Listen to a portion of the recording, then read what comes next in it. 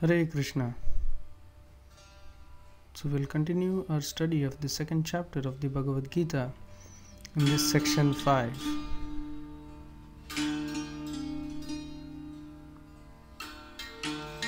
This section will deal with Buddhi Yoga, or the Yoga of Intelligence. About 15 verses in this section.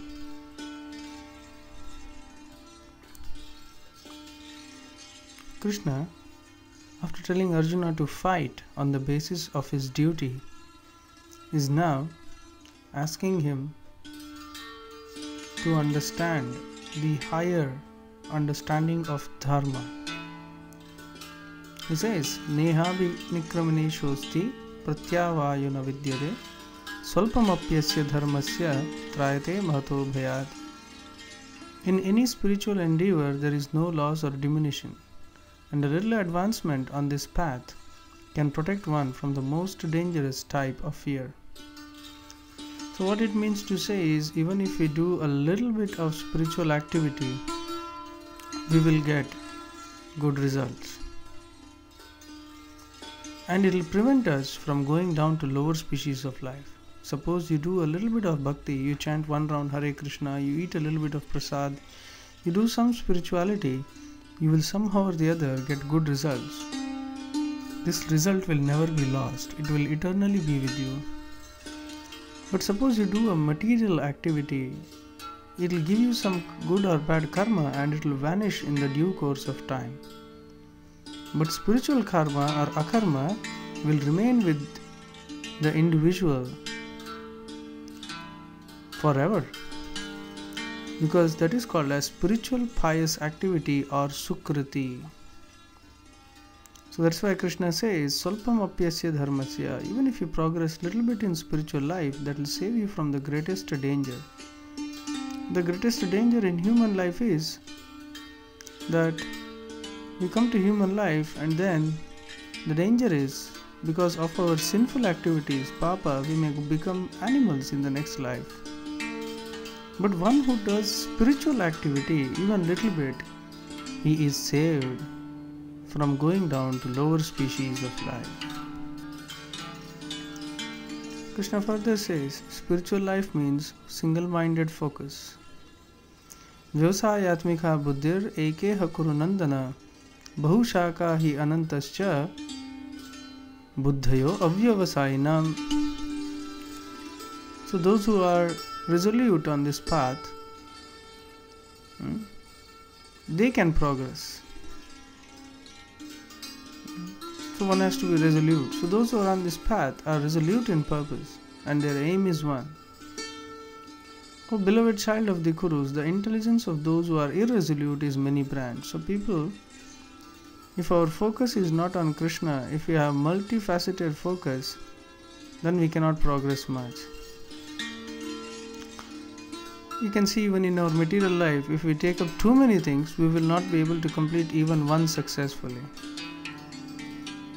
Therefore, one should carefully select what we are going to work on, the task of the day, what will we do. Hence, we should fix up our goal properly and direct our energy intelligently. So, spiritual life means single-minded focus. Not that we do a party one day and next day we take up spiritual life again. No, we should be steady. Then Krishna says that in the Vedas there are different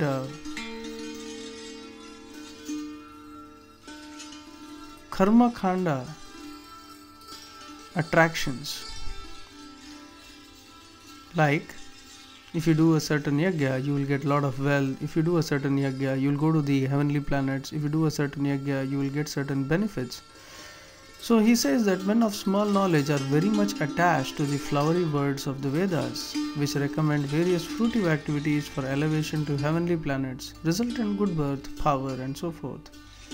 Being desirous of sense gratification and opulent life, they say that there is nothing more than this. So,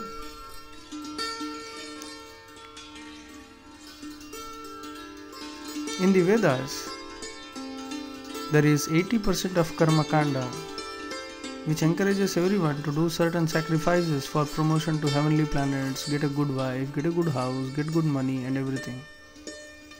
But a certain section of it is also Jnana Kanda, which asks everyone to introspect the true self. And finally, the last 5% is Bhakti Kanda, where it gives an introduction to spiritual life. So Krishna is asking Arjuna to come to the point of realizing the Upanishads and Vedanta, which deal directly with the soul, which deal directly with self-realization. So Vedanta, or understanding spiritual knowledge, is the goal of life. So one should not just do his duty just like that for material benefits, but one should do one's own duty with a spiritual mindset. For example, we can cook like vegetarian food, we can be pious, we can be good, but ultimately if we do not offer that food to Krishna, then we become liable for karma. So whatever we cook, whatever we do, if we do it for Krishna, as is said in the Vedanta, as is said in the Bhagavad Gita, we will be free from all karma.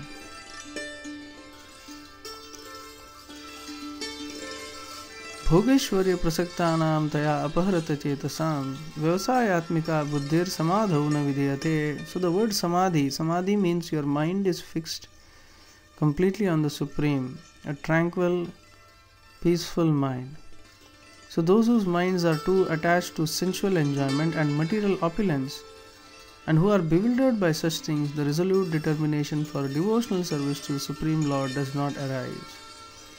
So too much material enjoyment will distract the mind from spiritual life. For example, movies, sports, then of course dating and all these things. These are too many botherations for the mind. By watching these things, the mind gets a negative impression. The mind gets disturbed. There are so many bad samskaras which generate within the mind. And especially sports, these are not at all good for spiritual life. So is sex, because one not only loses energy but also loses complete mental control. And Krishna says that samadhi, that is purification of mind, perfect intelligence does not arise if one is enjoying material things. So these two things do not go together. Material enjoyment and spiritual life, they do not go together. So Krishna here is building up a theme where he is explaining the seriousness of taking up the spiritual understanding of life, doing one's duty in a spiritual sense. So we should not do our duty expecting we'll do a job, we'll get good money and then we will enjoy life. No. Krishna is saying that whatever we do, we should not try to simply enjoy life. We should try to purify the mind and the intelligence. Therefore, the mind should be free from all sense gratificatory desires. Because mind is the one that desires and body is the one that fulfills those desires. So Krishna says, therefore one should get attracted to the Vedanta, the spiritual aspect of the Shastras, especially the Srimad Bhagavatam and the Bhagavad Gita. So the Vedas deal with the three modes of material nature, that is, how this material nature acts and how to situate yourself perfectly in the different spheres of material enjoyment. But Krishna is asking Arjuna to become transcendental to three modes, to be free from all dualities and from all anxieties for gain and safety, and be established in the self. So one who is focused or fixed in the self, he need not worry. Everybody in this world is worried about gain and safety. Where is money? Where is house? Where is security? Where is insurance? But none of these can save us. The point is, one should not think that that is all in all.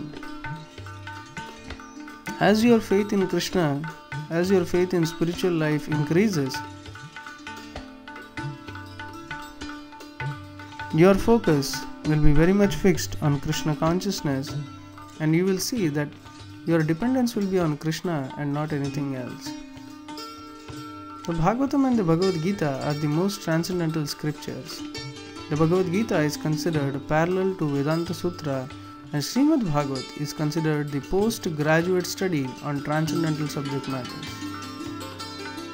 So by the association of Bhagavata and the devotees of the Lord, only one can get beyond the three modes. One can be free from all anxieties when one is situated on a spiritual platform. So one should aspire to be on the spiritual platform and be focused on the self.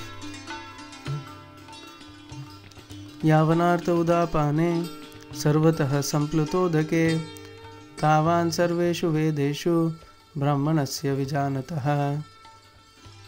So all purposes served by a small well can at once be served by a great reservoir of water.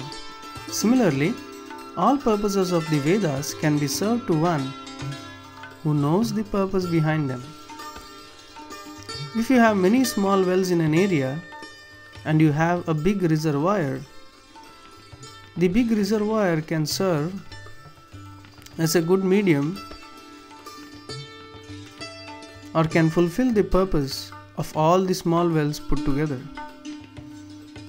Therefore, Krishna is saying similarly the Vedas are like the small wells and the big reservoir is like the Vedanta or the Bhagavad Gita, where self-realization will give us all the answers, all the gain and safety, everything that we are looking for.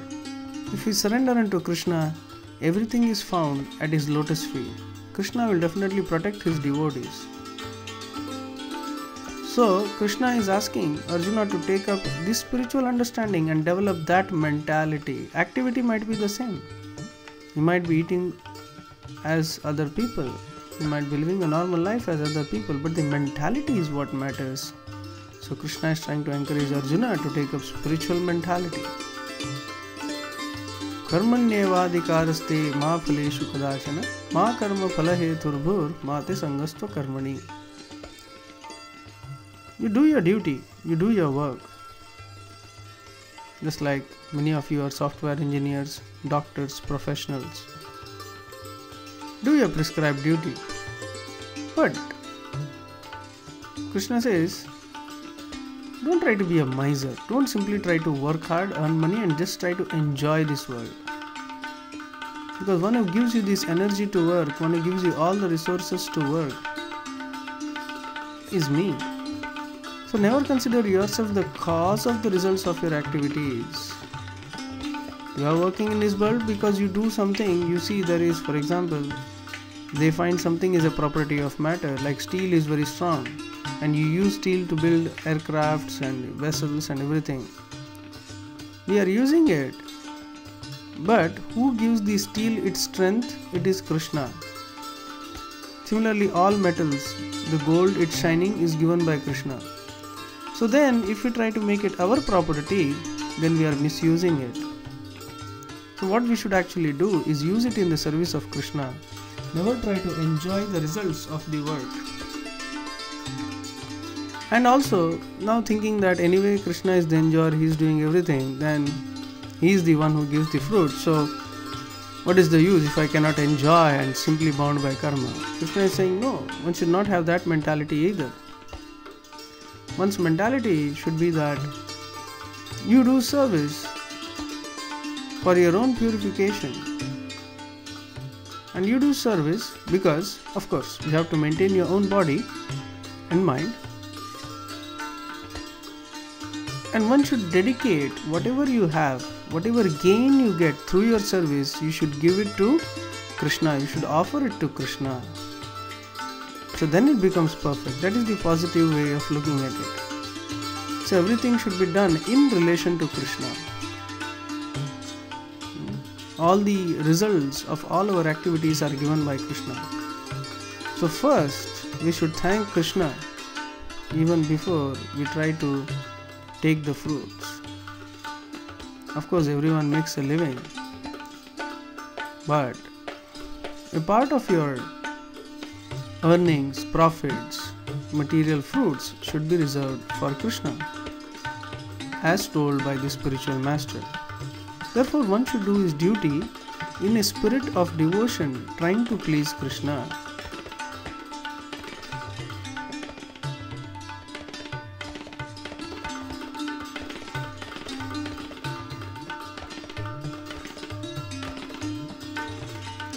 Yogastha kuru karmani sangam tyaktva dhananjaya siddhya siddhyo samo bhutva samatvam yoga uchyate.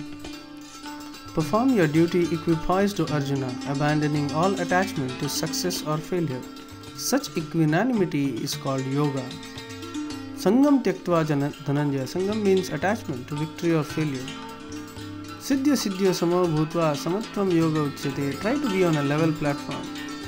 Every time do not think you will emerge victorious, you will enjoy this world. No. Samatvam yoga uchyate. Being equipoised is called yoga. To be peaceful, to be focused, to always think about Krishna.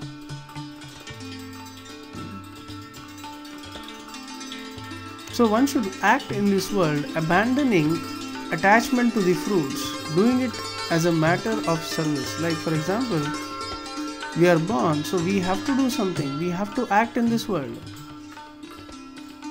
So how do you act? You act according to the laws of Krishna. You try to please Krishna.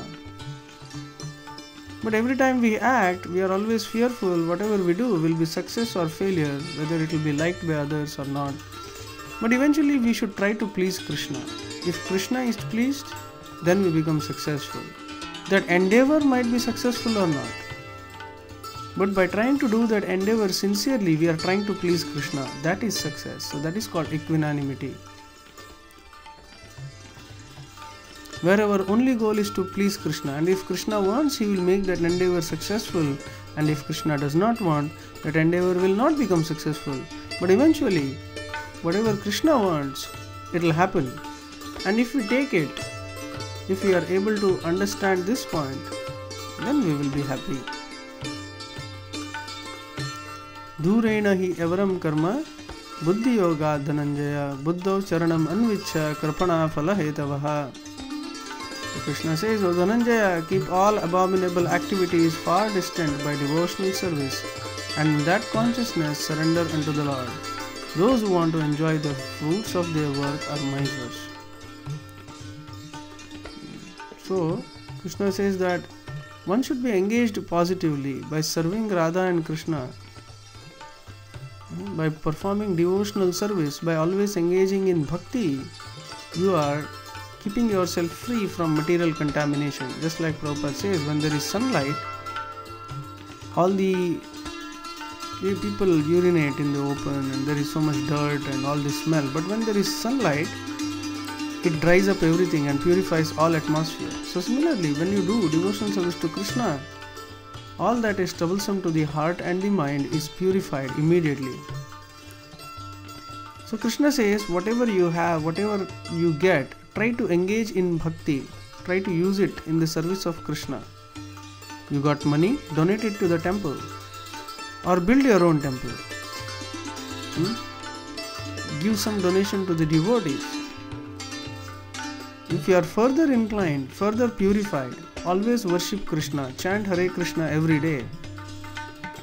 Keep Radha Krishna at home. Offer them nice bhoga. Offer them nice aratika. By doing like this, our mind is free from all contamination. One should not simply try to, once you get some money, once you get some food and time, just eat, sleep and become lazy. No, this is not the goal of life. One should not simply try to enjoy the fruits of his labor. One should try to serve Krishna with the fruits of his labor, and then he will become happy. So that is called as Buddhi Yoga. Buddhi Yoga Dhananjaya. Buddhi means intelligence. What is good for the soul? By what I will be elevated to spiritual life. Buddhi Yoga. Krishna says, Buddhi yukto jahatiha ube sukrita duskrite tasmad yoga yujyasva yoga karma sukausalam. So one who is engaged in bhakti, in reading transcendental scriptures, in chanting Hare Krishna, always trying to serve Krishna, always trying to preach Krishna consciousness. He is above good and bad actions in this world. So by engaging in devotional service, one gets rid of all the good and bad activities in this life. So therefore Krishna is saying, strive for yoga, which is the art of all work. Karmajam buddhi yukta hi phalam tyaktva manishinaha janma bandha vinirmukta padam gacchantya. So by thus engaging in devotional service to the Lord, great sages or devotees free themselves from the results of work in material world.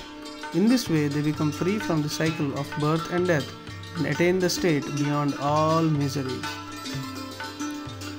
So by engaging in devotional service or bhakti, great sages or devotees are freed from the results of work. This free from the result of work means if you do good karma, you are born in heavenly planets or higher families.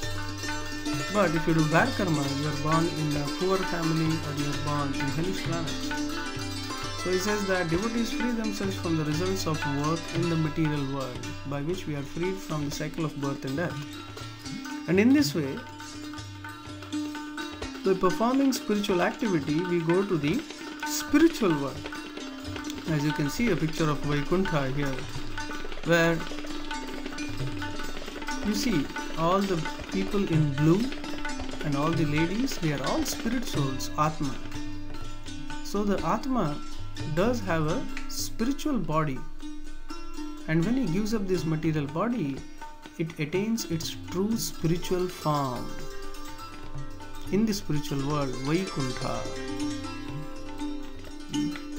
So spiritual life means actually of positive activity. So we should strive. So we should stop all material activity and try to perform devotional service or spiritual activity, so that we can get entrance into Vaikuntha, the spiritual world, as we can see, and be with Lord Vishnu, serve him and become happy. Serving Lord Vishnu personally in Vaikuntha planets is when the soul attains the topmost pleasure. So all the devotees here, as you can see, who look just like Narayana, they are serving Lord Vishnu wonderfully.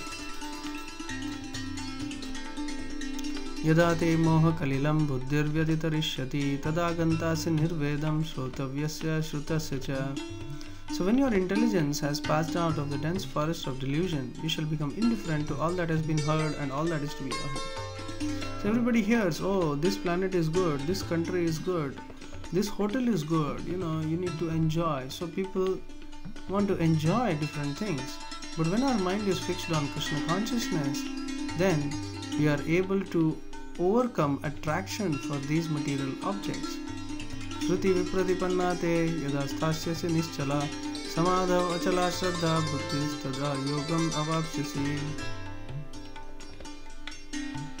So when your mind is no longer disturbed by the flowery language of the Vedas, when it remains fixed in the trance of self-realization, then you will have attained divine consciousness. So means when your mind comes above the enjoying mentality, we work hard in this world, we do some yagya, we do some donation, we do something, and we expect enjoyment in return. But in return, if we expect the mercy of Krishna, trying to be spiritually elevated, all the purposes are served. So that is divine consciousness, where one regards spiritual life to be the greatest benediction of all time. So, realizing the spirit soul is the greatest ever, or the highest ever, or the ultimate benefit that the humanity can get. Is serving Krishna. By realizing the soul, one gains the topmost spiritual destination, the pure destination of Vaikuntha. So that is what we should aim for, that is what we should live for. Hare Krishna. So this section ends here, and we will start the last section of the second chapter in the next video. Hare Krishna.